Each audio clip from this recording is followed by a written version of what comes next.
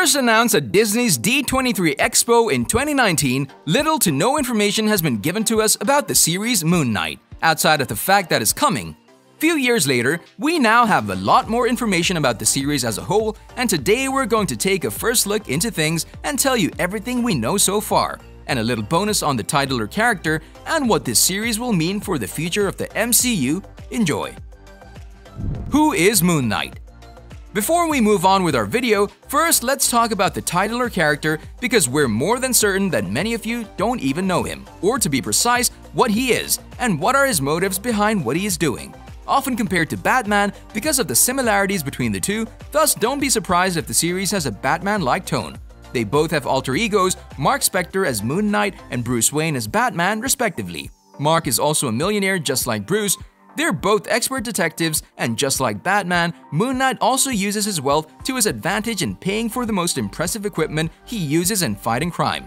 Amongst these expensive gadgets of his, Moon Knight uses a boomerang-type weapon called Moonrang, while Batman uses the Batarang, and when all things are considered, you now know why he's compared to Batman, right? First introduced to the world in 1975 by writer Doug Moench and artist Don Perlin in The Werewolf by Night comic issue 32, most of his early stories were with other Marvel heavyweights in the likes of Hulk, Spider-Man, and the Defenders, until him finally receiving solo billing and his own origin story. Marc Spector is a former CIA agent, a boxer, a mercenary who finds himself close to death's door when he's betrayed by his employer, Raoul Bushman. On one of their adventures, they stumble upon an archaeological dig that Bushman wants to plunder, and there, after a series of events, Marc lays dying when he's visited by the Egyptian moon god Khonshu. He gives Spector a second chance in life if he agrees to become his avatar on Earth, and as anyone could ever exist this, Marc accepts his chance at life and returns to the United States with his new powers, which he uses together with his wealth to battle evil. On his endeavors, he employs multiple identities such as a cab driver, Jake Lockley, and millionaire Stephen Grant, both of which help him distance himself from the past. He has a long list of enemies that he has battled over the years of becoming an avatar of the Egyptian god, including Hobgoblin, the Brothers, Grim, Bullseye, one of Deadpool's most famous villains, Count Nefaria, Mr. Hyde, Scarecrow, Nightmare, and last but not least, Deadpool himself, when both of them work as mercenaries in their lives. And with a lineup like this, the plethora of characters the writers of the series will definitely have a lot to play with. Marc Spector calls himself the Fist of Khonshu, and with Khonshu being the Egyptian god of the moon, who would think there would be a myriad of superpowers that come along with such a title, right? Well, things are a little hazy as to Moon Knight's powers, but knowing Marvel and how they operate, we're more than certain that the series will give the viewers the best understanding of his powers and what this hero can do. We know that he has a military training, which will help him in his battles. He also has a high tolerance of pain and multiple personalities, which more than occasionally can prove to be of big help to him. And last but not least, we should also tell you that his endurance, speed, reflexes, and strength are all dependent on the phases of the moon at the given time of his adventure. So keep that in mind too.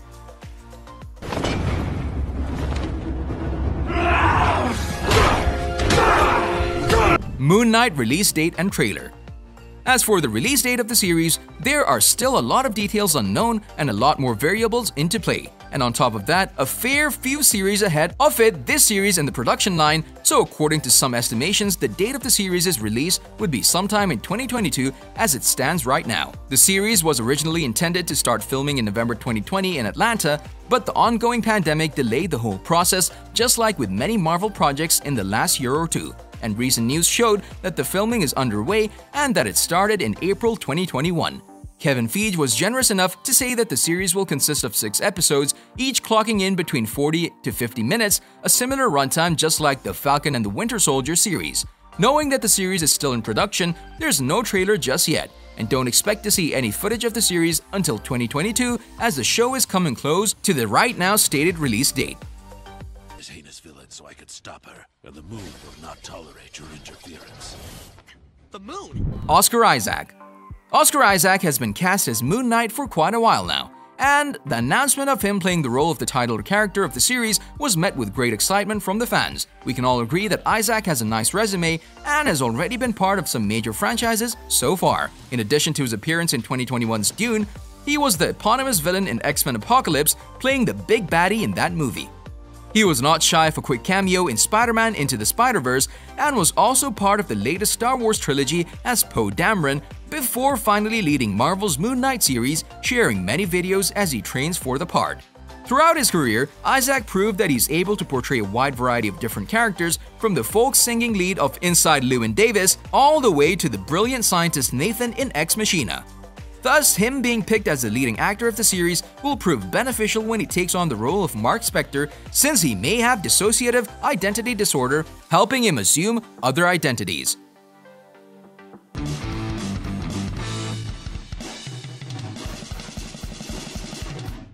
Moon Knight villain. Not much is known about the cast of the series as of yet, however, we know who will portray the villain of the series, and that is a role given to Ethan Hawke. The series is wasting no time in garnering some serious attention for the Marvel Cinematic Universe by revealing that Ethan will be portraying the villain in the series. However, it has not been revealed yet what villain he'll be portraying, but our guess is that he would be the character of Bushman, the mercenary who betrayed Spector, the one who continues to pop up in the comics. The character of Bushman has had a number of interpretations over the years, and it will be an interesting thing to see as to what kind of spin Hawke will take for the character. Your end, sugary beast! Moon Knight plot. At this point, not much is known what the Moon Knight series will be about. We all know Marvel and how they can be for these kinds of things. However, a backstory for the title or character will likely be included, since Moon Knight is not really known like Spider-Man or Iron Man, and the series will also tell the story of the journey of Marc Spector and how he became a superhero in his own right. And if we're asked, it would be great to see Isaac now as part of the MCU to be paired with the likes of Tom Holland's Spider-Man and possibly with Samuel L. Jackson's Nick Fury. And if the series were to include Moon Knight's supernatural background, which features vampires and werewolves, we might possibly see him teaming up with the likes of Mahershala Ali's Blade in a major showdown, now that we know that he'll also be joining the MCU sometime in the future.